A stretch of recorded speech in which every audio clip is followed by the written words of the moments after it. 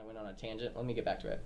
We believe that all people, regardless of age, show up with the capacity to lead and learn. Bullshit!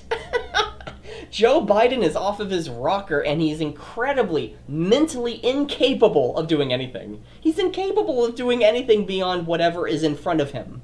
It's like, what? And then the gorilla with the fish, and then they mate, and the fish babies, and making the baby make your milk. And that's where babies come from. What? This doesn't make any sense.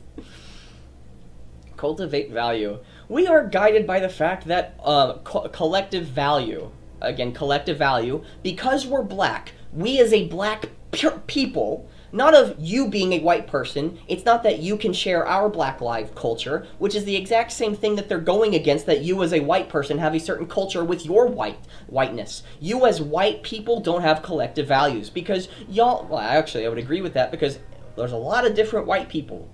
Like the person, my neighbor, actually, I think I have 3, 4, 5, 6. Oh, wow, okay. No, that's actually true. About 6 black families that live in my local area, and only about 2 or 3 of them might be white. So again, what does your black life have anything to do with your values that you practice? Well, I'm black, so I must practice these things.